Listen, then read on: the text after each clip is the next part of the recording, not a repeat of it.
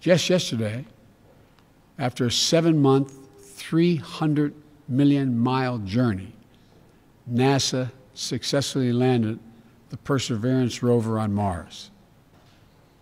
It's on a mission of exploration with elements contributed by our European partners to seek evidence of the possibility of life beyond our planet and the mysteries of the universe.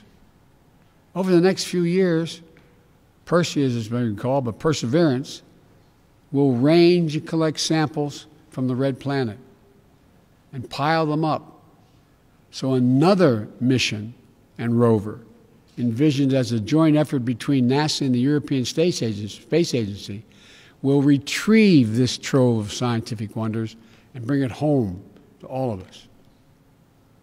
That's what we can do together. If our unbound capacities to carry us to Mars and back don't tell us anything else, they tell us we can meet any challenge we can face on Earth. We have everything we need. And I want you to know the United States we'll do our part. We'll stand with you. We'll fight for our shared values. We'll meet the challenges of this new moment in history. America's back.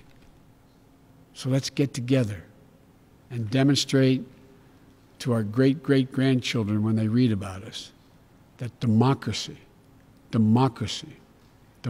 functions and works, and together there's nothing we can't do.